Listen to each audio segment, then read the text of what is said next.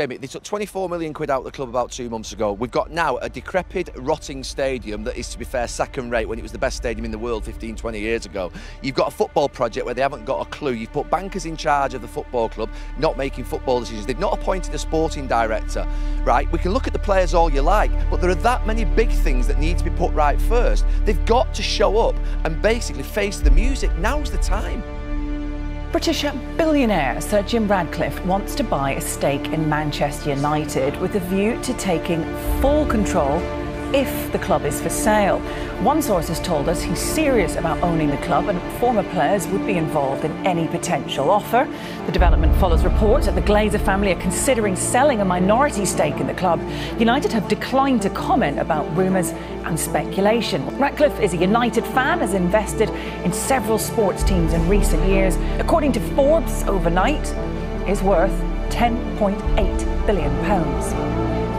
You can't get away from the ownership issue, and I've said this before and I'll keep saying it. Under the current owners, this is what United is going to be like. The only money that has been spent on players at Manchester United is the money the club has generated or that it's borrowed.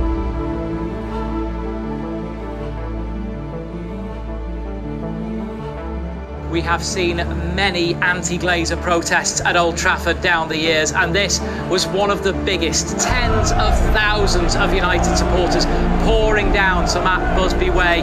This protest organised by the 1958, one of the Manchester United supporters groups.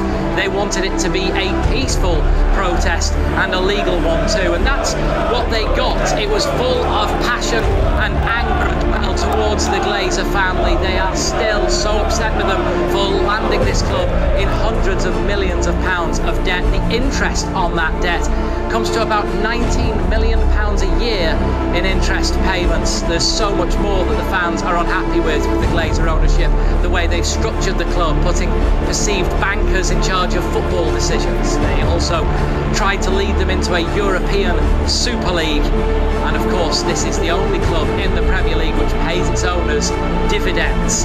Because the way they bought the club and the way they loaded debt onto the club and the way the club has to pay those debts off means that United are going to fall further and further behind very well-run clubs, where you've got owners who put money in, not owners who take money out. An apology, perhaps.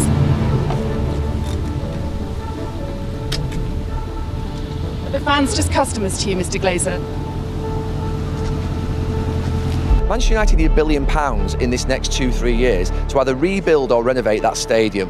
They probably need another £500–600 million for training ground and other infrastructure projects and football investment. They've only got £40–50 million cash left in the bank.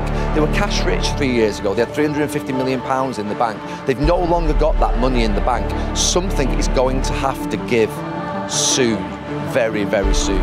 Well, with the protests over for now, all eyes turn on those potential takeover talks. Last week, Manchester United fan and very businessman Sir Jim Ratcliffe confirmed that he would be interested in buying Manchester United if it were ever put up for sale. The fans that have been here tonight will be hoping that he sticks to his word and forces the Glazers into leaving their club.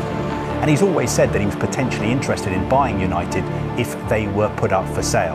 And that has now been confirmed. He said that, look, this is not about money as far as Sir Jim is concerned. It just feels like the time is right for a reset at Manchester United.